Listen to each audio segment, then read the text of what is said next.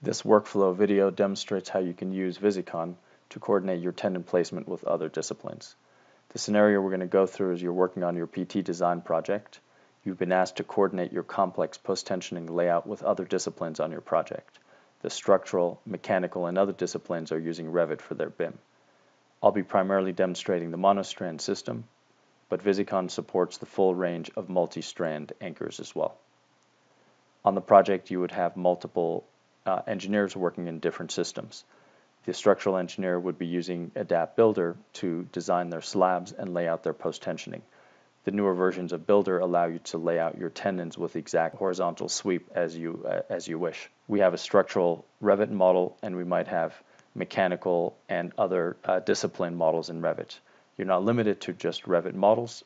Any system or BIM that's modeled in a format that can be exported in IFC can also be incorporated into this coordination. The process is that we would then export the information from all of these various programs and merge them for final coordination within a centralized Visicon model. To give you a quick example, we'll start by looking at our two source models. Here's our Revit Structure model. To prep the model, I would have gone to the Visicon tab, use the full export to create a Visicon file. Next, let's take a look at the Builder file. The Builder model is where we would have modeled all of our tendons. To prepare this model for transfer, I go to File, Export, and use the Visicon file exchange format. I've already prepped both of those files, and they're in this folder. We're going to start by opening up the Visicon file. This includes just the Revit Structure model. So here's our Revit Structure model. To merge it with the Adapt Tendons, we go to Merge into Model, New, select the Tendons file, and if we look at this level, we can now see that the tendons have been merged with the Revit model in Visicon. We can do simple things like take a clip plane and investigate now exactly where our tendons are located.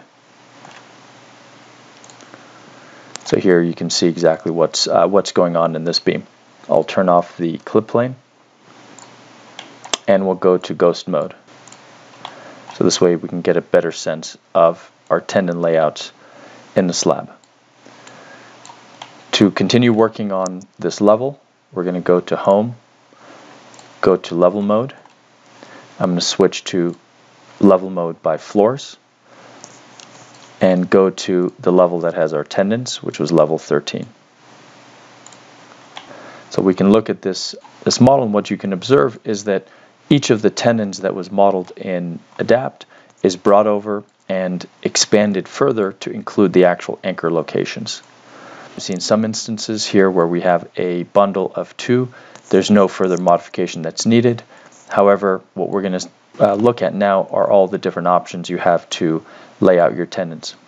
To clear the screen, I'm going to just turn off my base, and let's take a look at one of these tendons. We'll look at this band here that runs through this beam. I'm going to use Tab to select it, and we're going to first look at how the tendon can be modified from this faraway perspective. If I scroll down at its properties, we can first see that it has a post-tensioning system.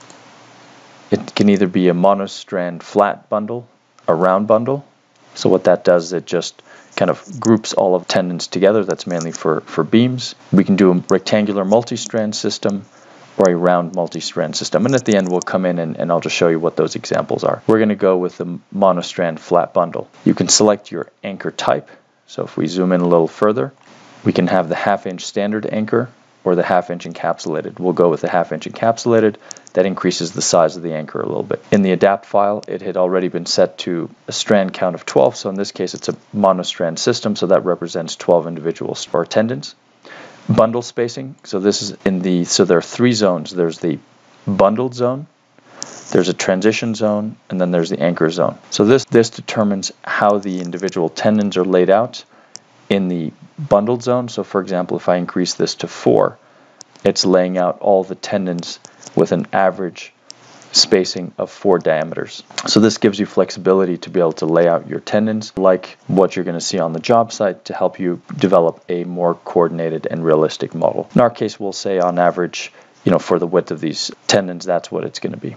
We're going to scroll down, and you can see that each anchor has additional characteristics. We have a start anchor and an end anchor. I know that this is my start anchor and that's the end anchor. So the end anchor we're going to keep as one layer horizontally. We're just going to focus on configuring the start anchor right here. So you can see it goes horizontal. I can also change the anchor type to vertical. So let's go ahead and keep it as horizontal. I can determine how many layers. So I'm going to say 3 layers, and I can specify the spacing. So here the horizontal spacing, I might make it a little tighter, so I go 7, and my vertical spacing, because I'm trying to pack them in tighter, at 4.5 inches, let's say. So this would now represent the spacing, proposed spacing of my 12 anchors at the end of this beam. Further, I can offset, so I can go into, so for example, 12 pushes this out or pushes it in. So this just gives you the ability to, fine-tune the layout for your coordination model. And you can also do, so these are X, Y, looking at the end of the anchor zone, and then the other one is Z. So if I go 12 inches here, you can also shift these to the left or to the right. Again, all configuration points to help you develop a more realistic model. We talked about the transition length, so you can see it's defaulted to 6 feet. I can make this tighter, so this just means that the tendons are splayed over a 3-foot length, or I can make it longer, in which case splay out and then go to their bundled configuration further back. So this gives you a good sense of how you can lay out your various tendons. In addition, you can do markups, measurements, and all kinds of other Visicon activities on the anchor block. Just for interest, we'll go ahead and switch this to a multi-strand system just so that you can see what that would look like. So here we could go, for example, to a round multi-strand system, and this would allow you to configure it for either bridge construction or different type. We also support the flat, typical types of construction. So this gives you a good overview of how you can lay out your tendons from ADAPT, merge them with the Revit model, and within the same Visicon file, you would be able to come in and do a merge into and bring in, for example, the mechanical and other discipline models to come up with a fully coordinated model. Thank you for listening.